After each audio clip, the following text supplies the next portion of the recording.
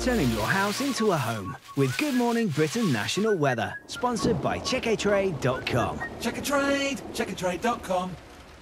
Very good, but I think my job is safe for now. Across the rest of the country, it is rain that dominates. Actually, a reverse of fortunes from yesterday, because the focus for the rain is further north today, further south where we had the heavy rain. It is that bit drier. This is the very wet start this morning through northern England and Scotland, and as we can see here, a bit damp and drizzly through the southwest of England and across Wales. But a warning from the Met Office across the southeast of Scotland, up to 80 millimetres. That could lead to some localised flooding. The rain heavy for Scotland and Northern Ireland this afternoon, easing off through the north of England and Wales, but windy through these eastern coasts, and it will be grey and miserable. Thankfully, they're a bit drier and brighter further south and east.